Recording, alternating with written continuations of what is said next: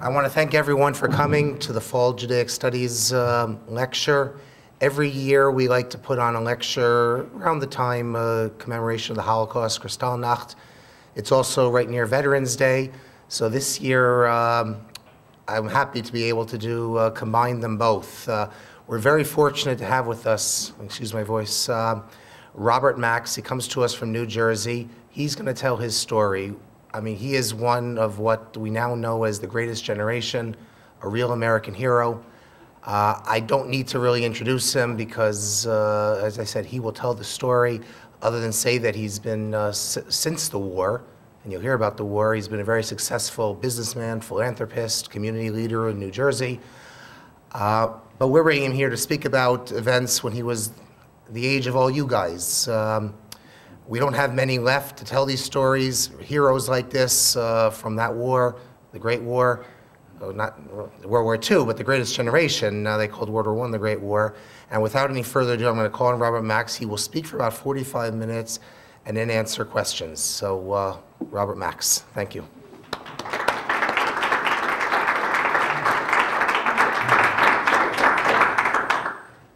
Thank you all. Thanks for being here.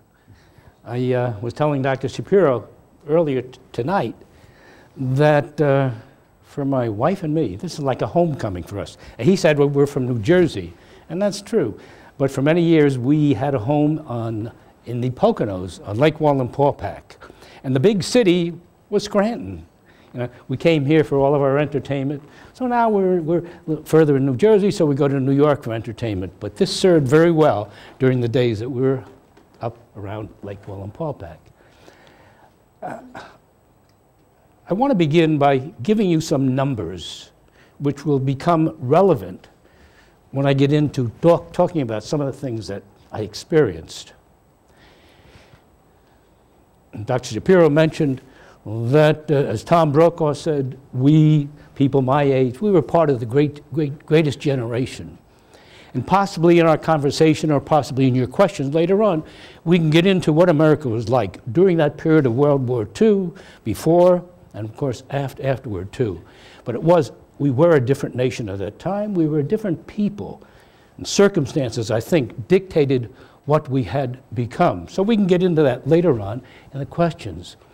But let me give you some numbers, which will become more relative later on. During World War II, 60 million people lost their lives.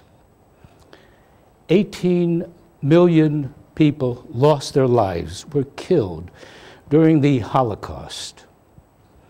Of those 18 million, 6 million were Jews. 1/3 of the world's Jewish population.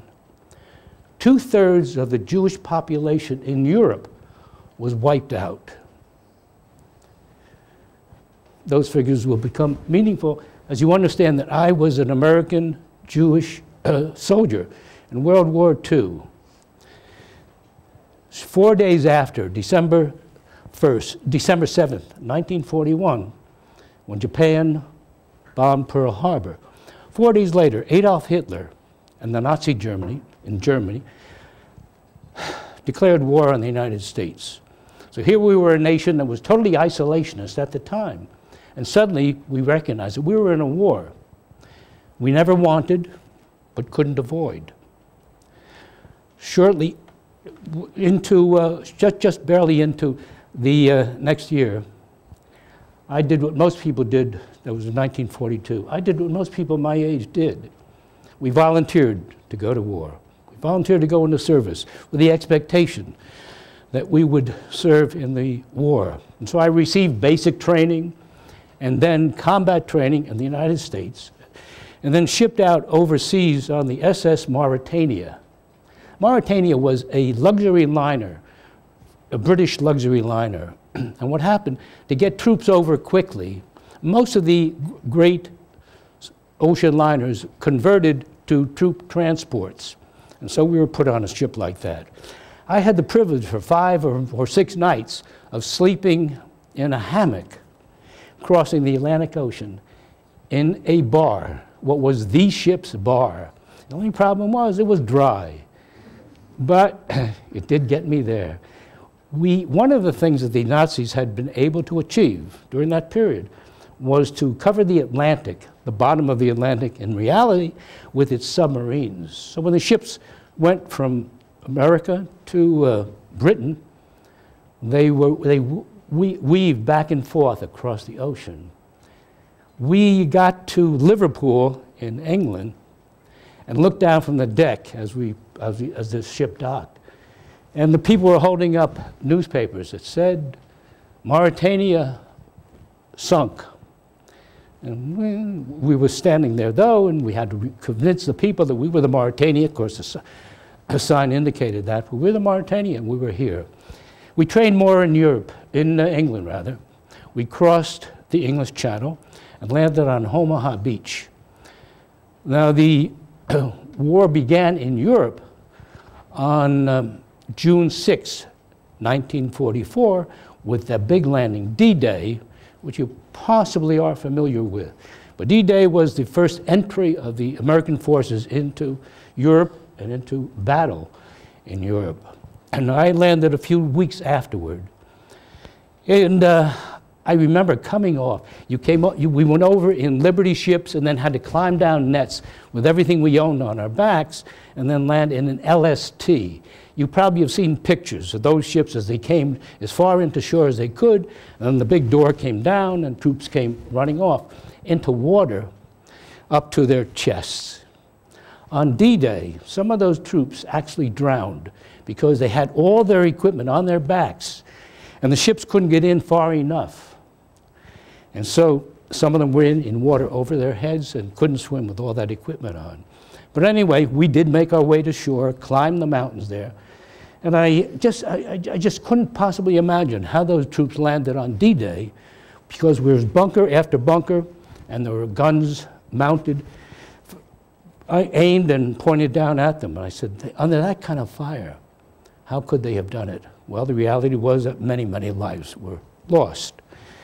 We climbed. I fought in France in 3 major battles. The last of the battles that I was in the Ardennes Forest, which was in Belgium. And there I was with the 6th Armored Infantry Division of George Patton's 3rd Army. I was in Company A, which means that we were at the point of all attacks. On December 16, 1944, the culminating event of World War II, the beginning of the Battle of the Bulge.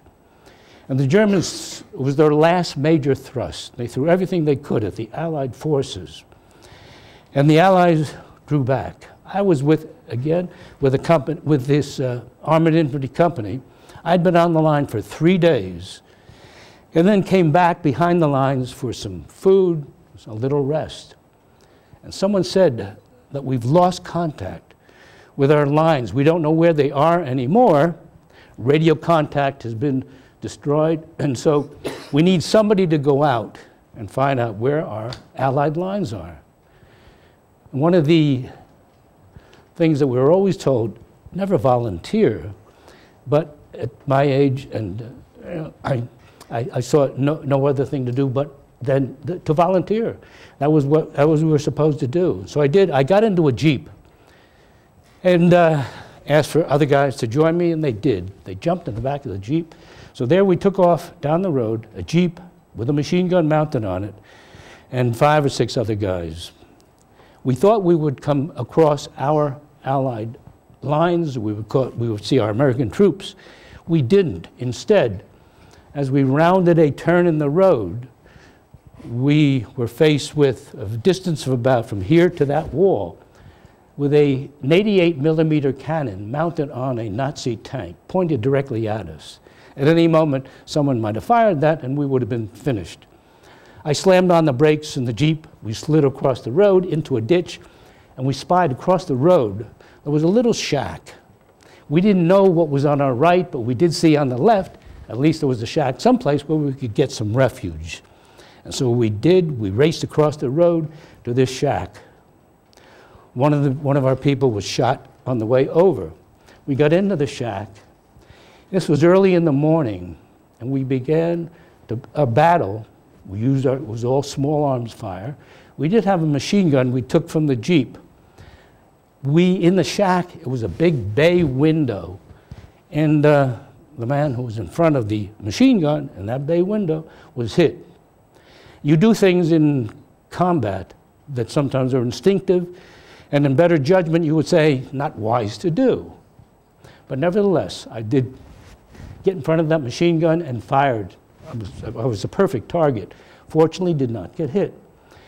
Did fire and shoot and probably killed a number of the Nazis who were on the other side. We had no idea what the forces were that were mounted against us, but nevertheless, we had no choice. We had to try to fight our way out of that. We did that for an entire day. Our ammunition ran out, and we dwindled our fire. And then the perfect strategy, what we will do, having discovered that there was a trapdoor in this shack, those few of us remaining will climb down into the trapdoor, into the cellar, and then wait, let them bypass us, and then we will infiltrate at night. Unfortunately, when I lifted the cover of that cellar, I saw a sight that I will remember forever. One of the things under those circumstances, there's some things that you forget completely. Other things that are very fuzzy in your mind, but some stick in your mind forever. And that sight I will never forget.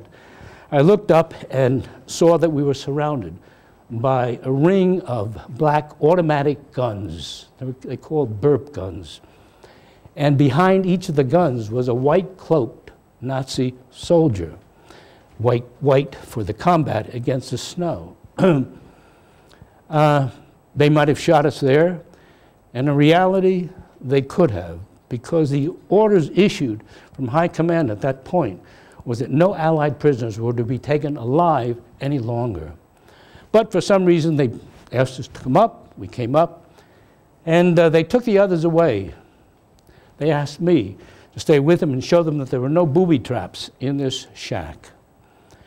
Then I was escorted across the road. I had an opportunity to see what we had been up against.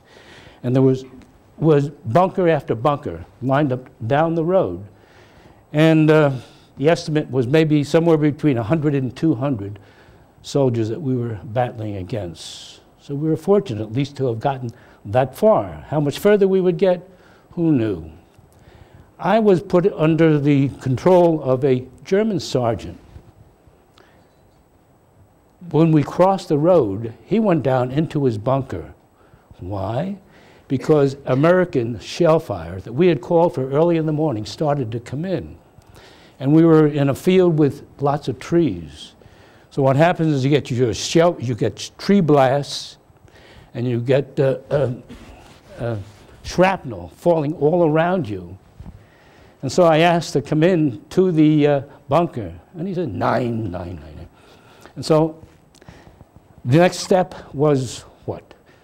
Try to escape somehow. I looked down that road. Now it was already evening, so it was dark. And I looked toward the road. I had been a sprinter in high school, and I figured now's the time. If you got all that training there, you were a good sprinter, now go. And I looked down the road, and there were all these bunkers, and with a machine gun on each one. And I realized I would not get very, very far, because there was a burning tank in the field, and that tank lit up the road. I would not get far at all. And that didn't leave me much choice, no alternatives, other than conversation. And so I started to talk to this German sergeant. And he understood enough English so that we could make ourselves understood. He said, "Why are you here?" He said, "This is not your war." And I said, "You made it our war, of course." And the discussion went on. In essence, it became a debate. You look back and you say, how in the world, with all that happening, on the one hand, the threat that in all likelihood your life will be taken anyway, and the other, I hear these shells landing all around, so you don't feel very comfortable.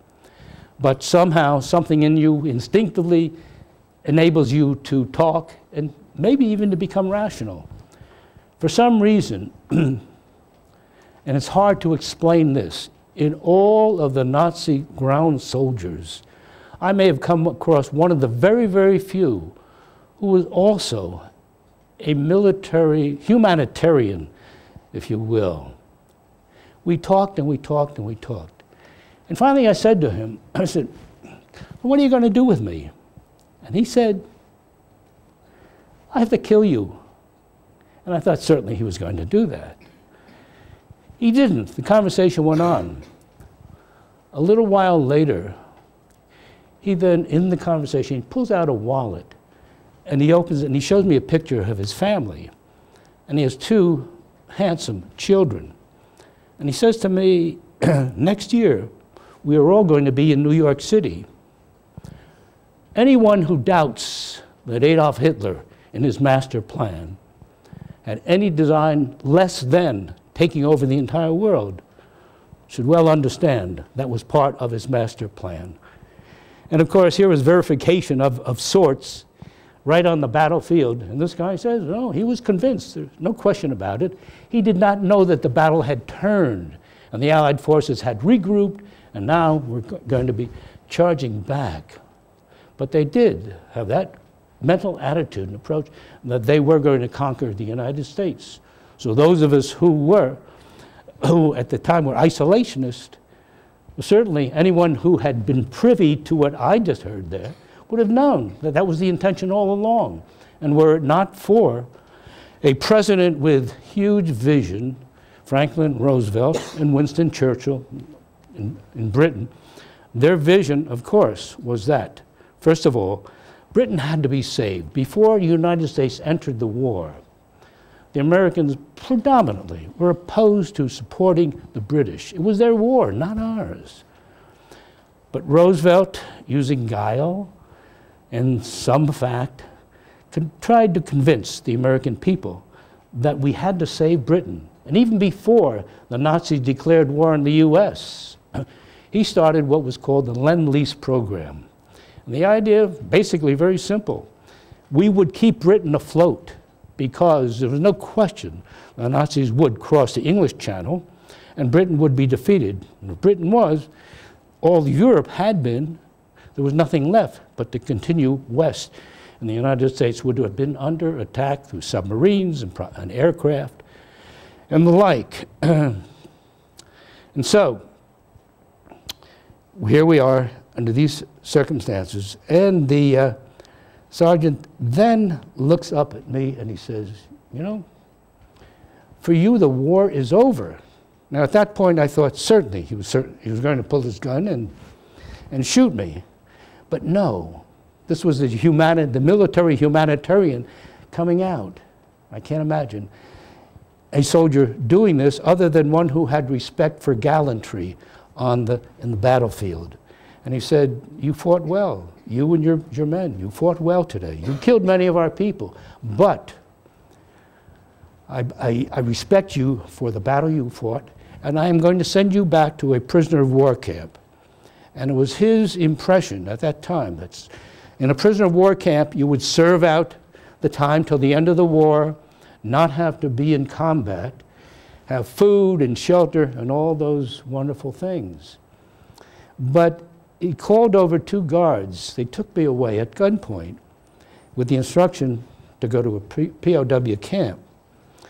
That wasn't to be.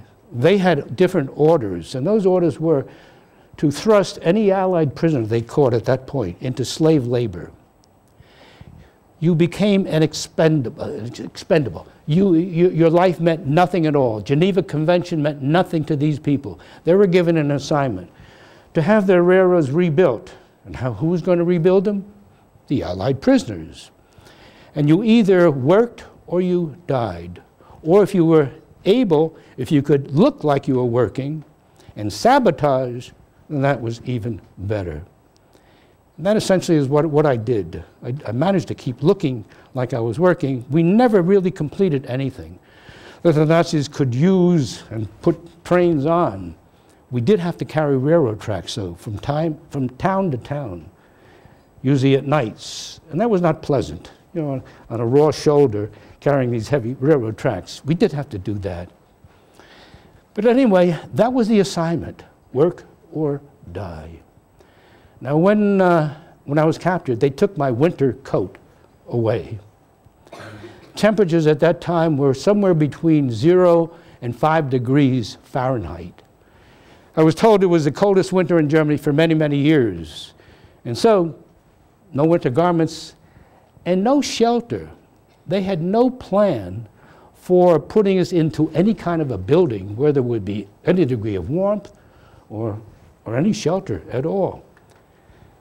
And so there we were, force-marched and required to sleep on cold, cold ground, snow, ice, anything at all. On occasion, we were fortunate, and they did put us in a cold, unheated barn for the night. But much of the time, though, we slept outdoors. So we had this constant exposure. I'm telling you this, and I'm going to indicate the kind of, what shall I say, life you were forced to live under the Nazis. And if we wonder why so many perished, and so many were injured and spent the rest of their lives, really, with those injuries, these are the kind of things that led to that. So we lived under constant exposure for months, slept outdoors most of the time, and no winter garments. We began to lose people from malnutrition. Your body can go without food only so long. And you burn those calories and they're gone, and you have no resources at all. So we began to lose people along the way. The rule was very simple. Again, you worked or you died. Some who could not get up and capable of working were shot. In fact, I testified at the end of the war against a German sergeant whose name happened to be Eisenhower. And we remember Eisenhower led the Allied forces in Europe during that war, but it was spelled H-A-U, not instead of H-O-W-E-R. And I remember his shooting this person because he couldn't get up at all. So the body deteriorated, and many died, again, from malnutrition and exposure, and some from beatings. We did have beatings. I just got rifle butts in the back, but no real beatings, but some of them did. And some actually shot. One of the most difficult things to do, and as I say, all this time, that was our responsibility was to rebuild the railroads. We really didn't. I can't remember that anybody ever constructed anything other than dragging those railroad ties, tracks rather, from town to town. I can't remember that anybody ever really did anything that was of value to them. Remember, the Allied planes bombed the railroads regularly, and that was our job to put them back into shape. So we went on and on. Food was negligible to nothing. There were two places where we stopped, and we did get some food. One was in Prüm, Germany. It was a slave labor camp of sorts. We just passed through it. The food we got there were 6 1-inch in diameter crackers. That was it for the day. And then we went on later, we passed through another town, a slave labor area, Gerolstein, Germany. And there, the food got a little better. At least there was some heat. We got a metal can with some hot water with a piece of potato in it. And they called it soup.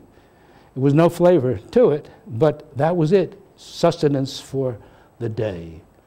And so you can see how rapidly we lost weight, we lost flesh, we lost strength, and all of that. One of the most difficult things to deal with at that time was the bombings from our own planes. When you're 10,000 feet in the air, very difficult to distinguish the people on the ground. So while and the Germans knew that, so they would put us into forced marches during the day rather than at night. Our own planes coming from England would swoop down, and they would bomb and shoot, fire at us, and we lost many people that way. One of the most discouraging parts of it, though, was the mental effect that it had on us. And try to imagine this. Again, you're living in these conditions. You don't have the clothing, and there's the snow and ice on the ground, and you're forced to work. You don't have any vision of food, drink, or much of anything else. And you see those planes going, and then making the loop, heading back to England. And it's, in a way, it's demoralizing, it's frustrating, and all that. And you say, you know, what's it all about? They're going back to the officers' club, and you know they're going to have a good meal, and a drink, and a cigar, and all that.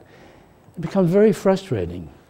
Mental attitude under those conditions, extremely important, could only be attained by people who were young enough and healthy enough to be able to create some positive thinking. Will I get out of this? And I've often been asked by people, I said, at any time, did you ever give up? And I don't recall that I ever did, because I always figured I had three options. One, the war will end. Two, maybe I can escape. And three, when I lie on the ground at night, again, mostly outdoors, and you're on snow and ice, it's terribly uncomfortable. Your hands, your digits, your hands and your feet are moving constantly. It's the only way you get any circulation. And you lie there. You want to think of something positive. And so what did I think of? I thought of food. And you know, I always understood that when you're starving, certainly even if you're hungry, don't think about food. You know, the last thing you should think about. But I did. And it's amazing what the imagination can do. When I say the mental approach, keeping mentally strong or having some vision of a future or something that can carry you ahead, it's a great bulwark to staying alive. So I thought about it. And as I lie on the ground, I thought of all the favorite foods, things that my mother made or things that I never had but I wish I had and all that. And they become very, very real. You can smell them. You taste the foods and all that. And so that helped to keep my spirits moving forward. When many months, well, months later, when I was in the hospital and had recovered sufficiently, I wrote down, and I asked a nurse I wanted a little book. I just wanted to make a record of the foods that I thought of then, to make sure my mother made those foods for me when I got home. And so I started to make a list of the foods. I came up with 84 different ones that I remembered. I look at these foods now, and you can see afterward, I'll show you the little book here. But remarkable, some of the things I had no idea what they were, what they tasted like, but they always sounded good, and I said, I'll put them on my book. And so I did. But that helped keep me alive. I should also point out that in this book, if you look at it, there are about 18 to 20 different diseases that I contracted during this time. Again, when the body deteriorates, it's susceptible to all kinds of ailments.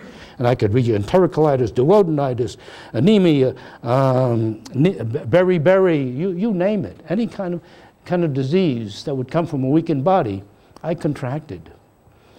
And I spent many, many months in the hospital after that. But if you want, you can see this later on. While I'm in my pocket, people sometimes ask, and they say, did they know that you were Jewish? And I said, the reality was that I had no intention ever of giving up my dog tags, which had a J on them, said I was Jewish, and I had the Star of David, and I had a mezuzah that we hang on the doorposts of our home with the religious writings inside them and all that. I said, I'm going to wear them. I guess it was defiance. Defiance then. I don't know if I would be faced with the same thing today if I would do it, but certainly, again, youth has great advantage. I'm not suggesting to you that you should be thinking about military careers, but it does have a great advantage. And so I was defiant, and I was going to use it anyway.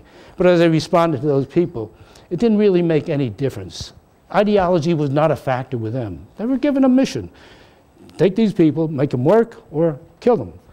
And that was simply it. We went on, continued this way for months. And then finally, the Allied forces had regrouped, and they were moving the Germans back. So they had to move us a little faster and decided to put us into railroad cars. You may have seen pictures of the railroad cars in in Germany, Poland, Austria, Czechoslovakia, where the concentration camps were, would carry the people to their deaths in most cases. And there was that kind of a railroad car, so there were no windows in them, and you were just thrown into the cars. They were called 40 and 8s, meaning that they would hold 8 horses or 40 humans. We were stacked in there, and I figured there must have been 75 to 80 people.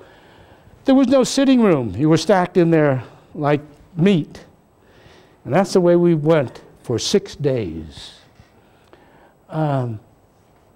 Once a day, the big door would slide open. They'd throw in some crusts of bread, and we scrambled for the bread. There was no buddy system then. You didn't say, oh, you know, as you would under normal circumstances, oh, why don't you have some too?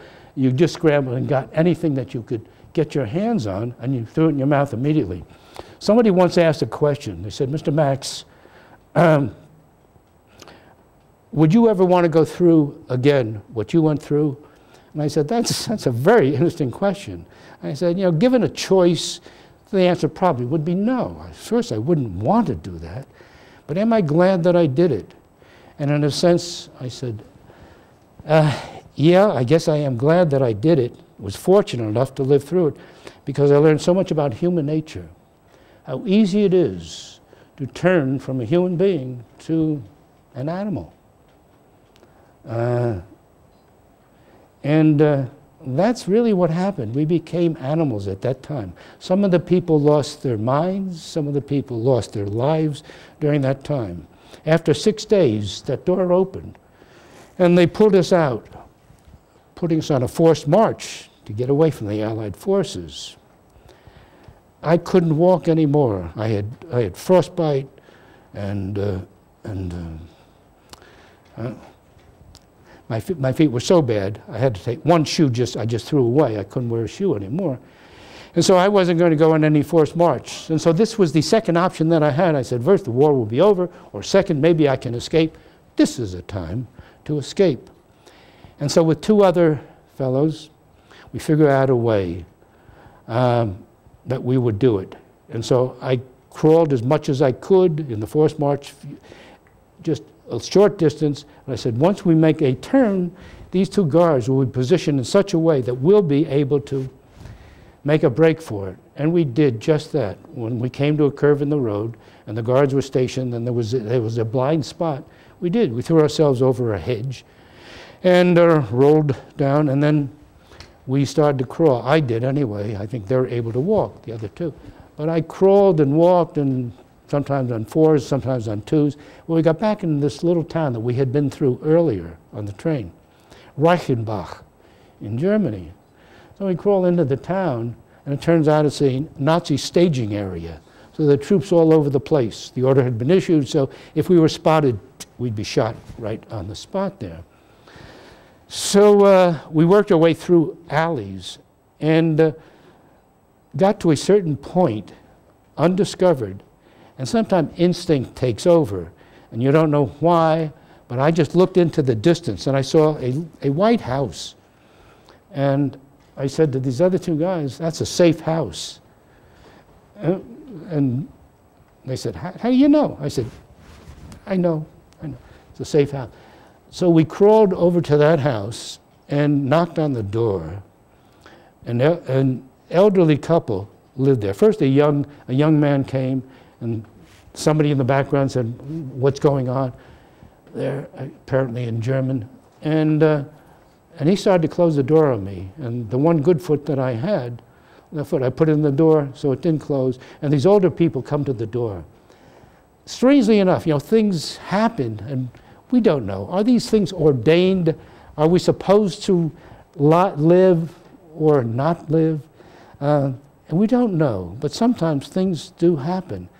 And as the case with the German sergeant, who was probably one of the very, very few who would have allowed me to live. And then these 2 elderly people. So happened that years earlier they had been to Pittsburgh, Pennsylvania. And they had they had memories of Pittsburgh and warm feelings about America and about Americans. And when they saw the U.S. emblem on the jacket I was wearing, I said, "Oh, there's the Americans." And so the man comes out, looks up and down, no soldiers nearby, and so he pulls us in. And they gave us some hot soup, genuine soup. And I can't tell you what it tasted like because it's indescribable. The feeling after months without having much of any food at all. And so we did have soup there. And then they said, "We can't keep you here because if we're discovered with you, then we'll be killed along with you." But they did tell us where to hide out. And meant crawling through some back alleys and in a barn. When we got to that barn, pulled ourselves up into a hayloft. The next morning, I hear some scurrying around in the barn, and I look between the cracks, and I see there's a soldier, and I remember this is one of the images that sticks with me. The picture of this soldier in white, long underwear and black suspenders and black boots, and he's milking a cow. I stir a little, and there's a crack in the floor, and some of the straw goes through, and it starts falling. Kind of a thing that would happen in a movie, you know. It's falling. Which way will it go? If it went in front of him, he'd know we were up there, and that probably would have been our demise. But it trickled down and then went behind him, and he never noticed it. Later that night, we heard a lot of scurrying around in town. The Allied forces were very near at that point, and the Germans really vacated that area. And next day, and it was hard to tell. Sometimes you can't remember days or nights or whatever. And I figured maybe we were there 3 days, 2 nights. I'm not sure. But the next day, we looked. There was a little crack, and we could look down an alley. And I saw something go by, and it looked like a GI helmet. And I said that to these guys, and they said, "You're delusionary. Couldn't be. We're not that close yet." And a little while later, a vehicle goes by. It's a Jeep with a white star on the hood. I said, "That can only be. It's an American Jeep." And sure enough, the Americans had gotten to us. I was in the 6th Armored Infantry Division. This was the 3rd Armored Infantry Division patrolling that area or moving in that direction. And that's what it was. We rolled down out of the hayloft, down an alley, and we were the first Americans that they had come across. They couldn't be kind enough. They saw we were emaciated, and they said, "Oh, what do they need? They need food." The last thing you want to do if you have been starving is to eat chocolate. Not good for it, not good. And they tried to stuff everything they could, including chocolate, into us. Fortunately, they did get me to a field hospital quickly, and they cut off the bottom of my right foot. It was all black, and I would have lost probably, maybe days or weeks later, I probably would have lost the foot, the leg, who knows how much else. But I did get surgery in a field hospital. You're familiar with the MASH program, you know, field hospital, something like that. And they did treat me there, and then I went to other field hospitals, and ultimately First General Hospital in Paris, and then with a raging fever, because I had all these ailments, and they couldn't do anything about the fever, so they wouldn't send me to America. I was ready to go back. And finally they got it down artificially, they got the temperature down, and they put me on a hospital plane. If you want to travel in comfort, you know, don't go through what I went through to get it. But if you can lie in a bed and travel across the Atlantic, it's a nice way to travel. So that was at least comfortable. And I did fly across the Atlantic and did come to a hospital, a veterans hospital on Staten Island, Halloran General Hospital, where I had spent a month in Europe, hospitalized, then 10 months there, 9 more months there. And I was critical at first. My parents came to see me, and they walked by the room. They looked in, they walked, and they kept right on walking. I had weighed about 100 to 155, and I then weighed 89 pounds. When you become emaciated like that, you look kind of different. And so they did not recognize me. But there I was, and eventually did get well enough to get out on the floor with the other veterans. And when I was well enough is when I wrote that little book, the diseases and the foods that I had missed all that time. I mentioned at the very beginning that we were a different America at that time. I've been asked, sometimes I've been interviewed with veterans of other wars. The Korean War, for example, is one. There was a Korean officer and me being interviewed by the interviewer on the program. And I had described something of what I just described to you and what America was like at that point. And so the interviewer then looks to him and she says, Colonel, she said, you just heard what Mr. Max said about what the American people were like at that time. And do you think that the American people could rise to that level ever again? And he said, absolutely. And then she, I guess with a wise look on her face, she knew there would be some response. She looked at me and she said, what do you think about that, Mr. Max? And I said, I wish that were true. And I hope that it is true. I hope, first of all, that we never have to face these circumstances again. And if we were ever forced to do so, I would hope that the American people will. I'm just not that certain that it can happen again. It was a country that was so united. Mind you, we had been through World War I, and America was not ready for another war. And again, we thought we were totally isolated. We have oceans on both sides. Who's going to attack this nation? And we're a strong nation, even though we were still in the Depression. So who's going to attack us? But again, from what I mentioned earlier, you understand that ultimately it was forced upon us. But what happened to the veterans after, when we came back, that's what was so amazing. During the war, everyone had a role. I remember my father was an air raid warden. You weren't here at that time. No. But he was an air raid warden. And when we exchanged letters when I was overseas, my mother would often tell me, oh, your dad's out patrolling neighborhoods, South Orange, New Jersey. Now, you know, nobody's going to attack South Orange, New Jersey. But he was out there, and he kept his helmet in the back of the car all the time. And every night he would go out and he'd patrol the streets looking for enemy aircraft. My mother did sewing. You know, you've heard the stories about Rosie the Riveter. Women went to work in the factories to take the places of the men so they could go to wage war. And everybody had something to do. But significantly, everybody had to sacrifice something. I mean, we could no longer create or make tires, automobiles, silk stockings, butter, most meats, gasoline. They weren't available. Some were rationed, and some just weren't available at all. And I don't remember hearing that there was anybody complaining at that time. Everybody was willing to make the sacrifice for our troops over there. We used to get all kinds of Red Cross packages and everything. But when we came back, we were all, whether we were heroes or not, the point is that you served. And when we were able to get up, when I was able to join the others and we got up, they would take us all over New York. Theater, Madison Square Garden, the boxing matches, basketball games, Yankee Stadium, and always with our red robes.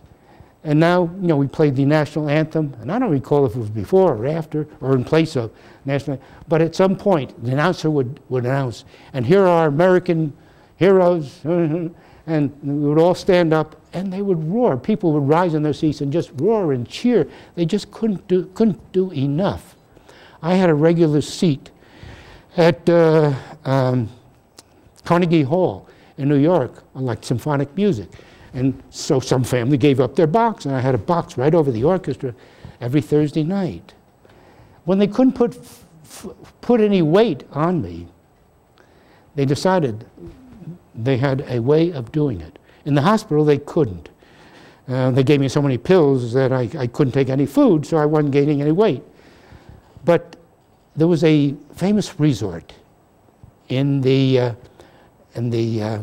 Catskill Mountains in New York called Grossinger's, famous for its food.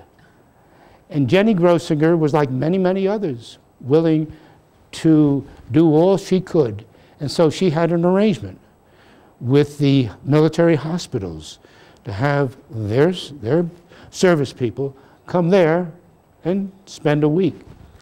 They sent me there, and it was such a great experience. I gained so much weight. I came back. I was weighed, and I remember one of the doctors saying, "My gosh, Jenny Grossinger can do more than all the doctors and all the pills in this hospital." So he goes back for another week. And those were the kind of things that people did for Americans. I remember after I was well enough, I was invited to appear on a network radio show. No television at the time. And I got awarded prizes. And it was just a great, great experience. So what I'm saying is that war is a terrible thing. The Holocaust, worse yet, because it's a definitive plan to eliminate a body of people, and for no reason other than prejudice itself. And so the message that I really want to leave with you, I would ask, first of all, that you try to internalize just a little, to get the feeling of what happens when a dictator, the likes of an Adolf Hitler, and there are other potentials in this world, and there probably will be for a long, long time. But when we can recognize that there is something like that is coming, we want to remember what the consequences of that are. We want to remember what can happen to any of us, to family, to anybody, when one of these dictators is turned loose. So I ask you to try to internalize and feel, because all I've given you is my own personal impressions and some of the things that happened. But if you can try to think, though, what it must be like and why we don't want to go through anything like that ever again, then that helps prevent it from happening in the future.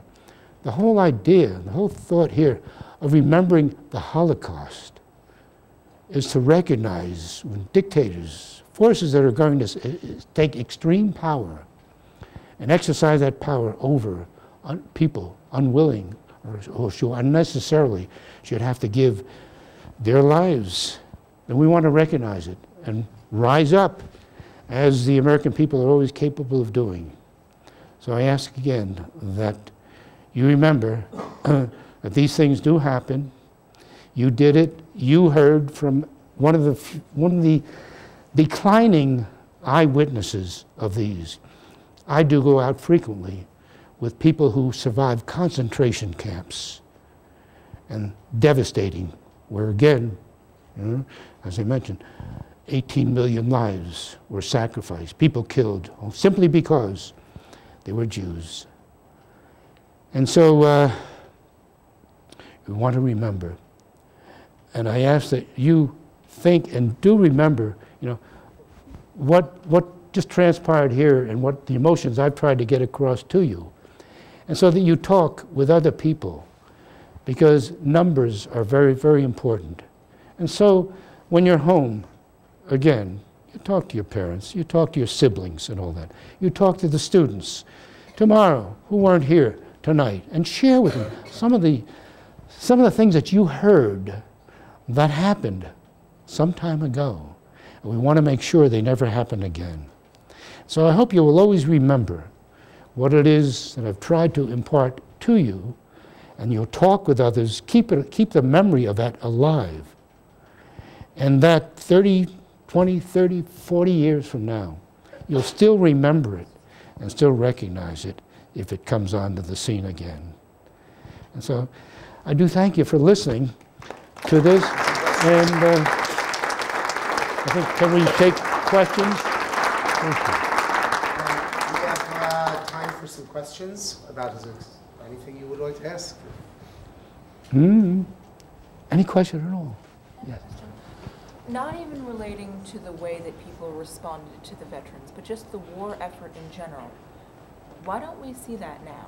We're involved in multiple wars right now. Nobody's selling war bonds. Nobody's doing any of that stuff, all those things that you talked about. That is a basic difference in the nature of our leadership in the country, and I think the people themselves. When we entered the Iraq War, the Afghanistan War first, and then shifted over to Iraq. When we did, the administration in this country had as its aim to prove to them that they're not going to disrupt the American lives. We were not asked, we were intentionally not asked to do anything to support the war effort because we wanted to demonstrate to them, our military will take care of it, don't worry, but you're not going to disrupt the lives that Americans live. Many will agree with what I feel. It was totally the wrong thing to do.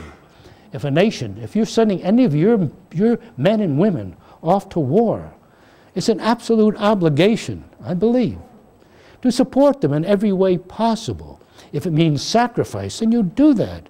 Because presumably the war is being waged in the interest of your nation and in opposition to some force that is counter to the interests of this nation. And so we must support them. You're absolutely right. We have done nothing. And I think the people who were most victimized by this were those veterans in the Vietnam War. And I remember when they came back, some of you may remember that too, that what did some Americans do? They spit on them. Spit on them. You were in a war that we didn't belong to. Well, it wasn't their fault.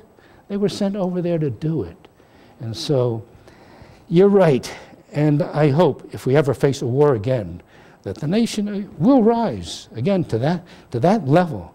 And it says much to the enemy, that you're not just fighting these soldiers or these sailors, you're fighting an entire nation. Good point, very good point. Okay, yes. Small detail, but when you were captured, did you just stay in those same clothes for the rest of the time? Because you mentioned that when when you saw the Americans coming, you went out and they saw your pin. Yes. So were you still in the same clothes? I have two answers to that. Number one, yes, I was in the same clothes, and they were rags. I mean, I just had a regular army jacket on, and it was torn and all that, but the emblem was still there. And so, yes, I did change my clothes. But it's also an answer to my wife, who says, if I ever put on a shirt a second time, she said, you can't do that. And I said, well, you forget. I went six months or more without ever changing anything at all. And somehow you learn to live through it. That was a good point. Yes? Was there any single idea or belief that kept you motivated to keep going? Motivated to sustain life or to win? Not to give up. Not to give up. Like when you were experiencing all the hardships and not eating and carrying railroad ties, was there any single motivator or idea or belief that you had? Yeah, I think, we all have different mental ways in which we deal with life. And some people are fortunate to have a positive outlook. I think in our lives now too, some of the people we know. I always see the positive side of things. Other people always see the negative side.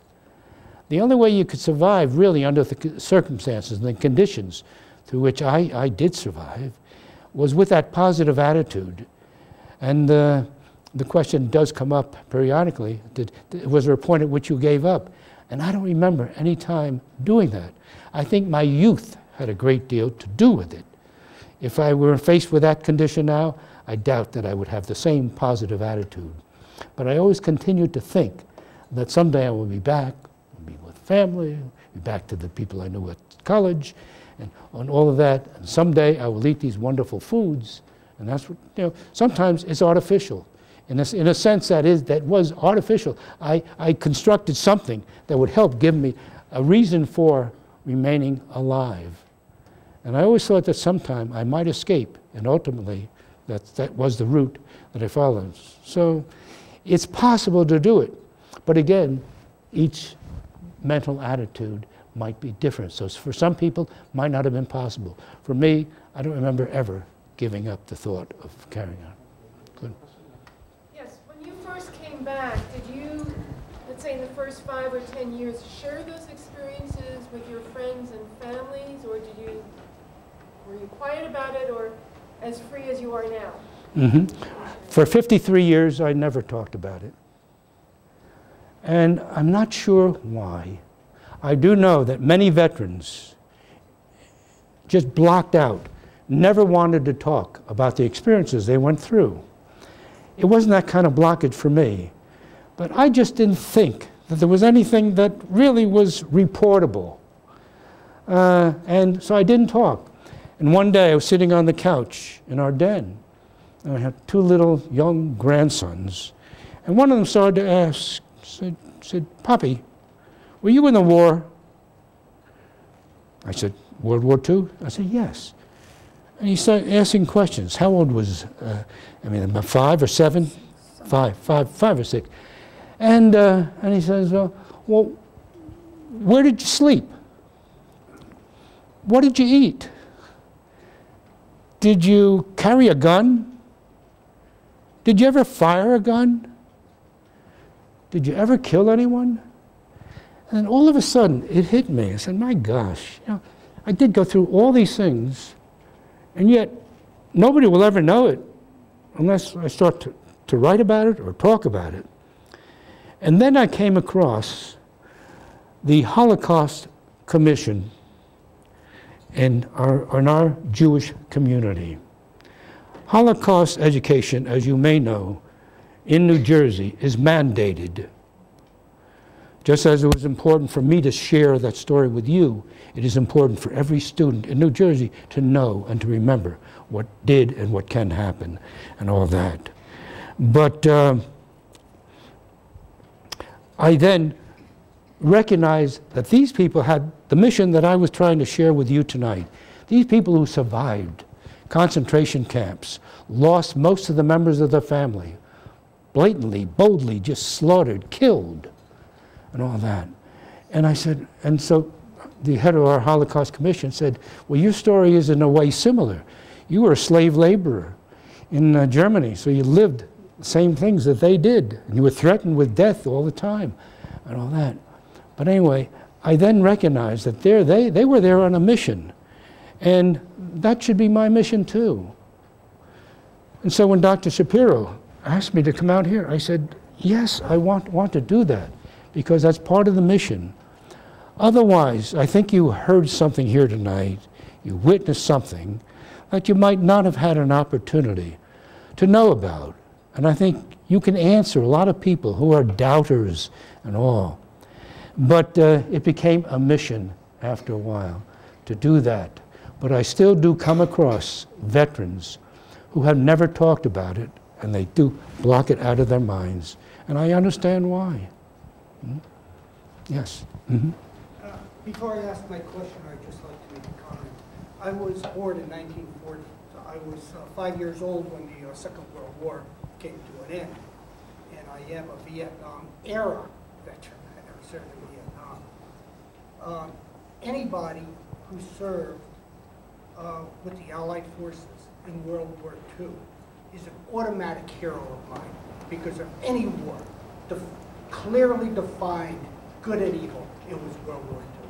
So anybody who served with the Allied forces in World War II is an automatic hero of mine. So you, sir, are a hero of mine. I would like to ask my question. Unfortunately, there are many people in this world who are Holocaust deniers.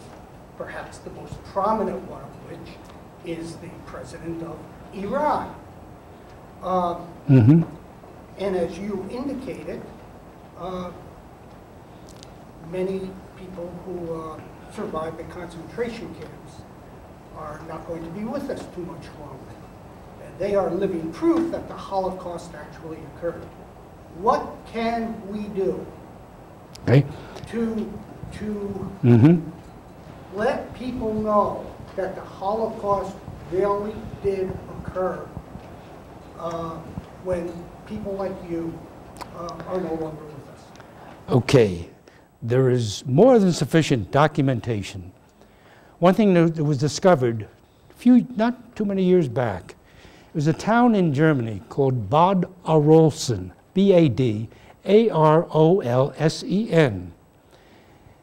When they discovered that there were 50 million documents on 16 miles of shelves, many of which had Nazi officer signatures on them. When at the end of the war, when the military started to come through the concentration camps, they gathered materials, documentation in some of the concentration camps that was still there. It was all brought together at Bad Arolsen. These are reports of internees, names, family names, and lots of other information about people, many of whom became occupants in the concentration camps, many of whom were killed. There are reports in there of the surgeries that were done. Remember the famous Nazi doctor, I'm trying to remember his name. Dr. Mengele performed, they used these Jewish bodies to perform all kinds of operations, to experiment and all that. But all that kind of stuff is documented. So here are these 50 million documents. They're stuck away in a little town in Germany. It took a number of years. The Red Cross was instrumental in doing it. And then the Holocaust Museum in Washington, through the Red Cross, was able to procure all of those documents.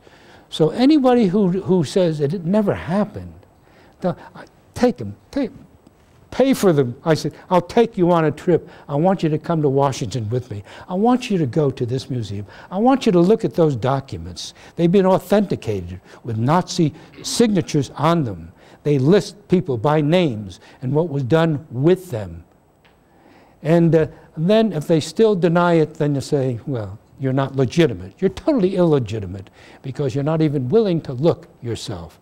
And you're just taking some propaganda that is totally false. It did happen, and you have the opportunity to see it, and you're giving up that opportunity. I mean, ridicule them for not wanting to look further. In most cases, it's anti-Semitism, the denial.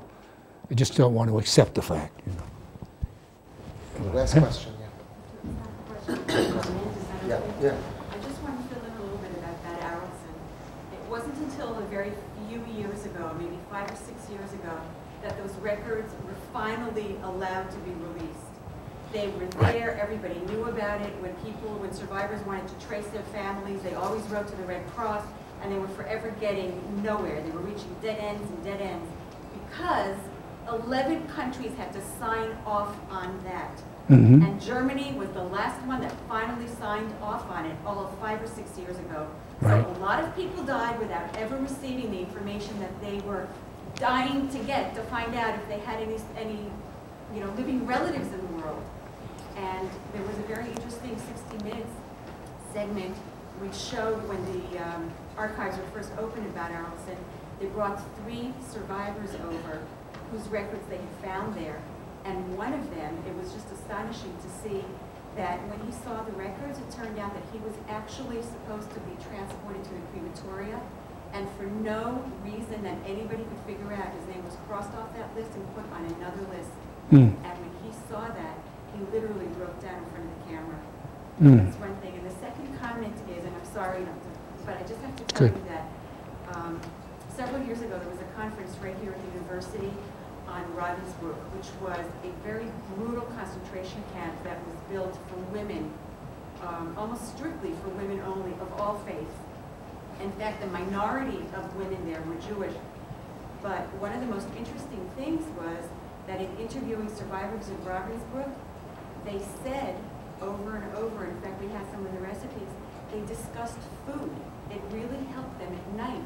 They discussed food and they discussed the memories of home and the meals, and they would share that with one another. And there's also one of the very first books that was ever published was by Yafa Eliach called Hasidic Tales of the Holocaust, where she trained students at Brooklyn College to go out and interview survivors in the New York area. And many of their memories of survival also shared stories of concentrating, remembering a celebration of a holiday and the smells and the taste of food. So it's very, very interesting that kept you alive as well. Thank you. All points well made. I want to Yes. thank Robert Max for coming here, and it's been our pleasure and honor to host you. Thank you. Thank you. Okay.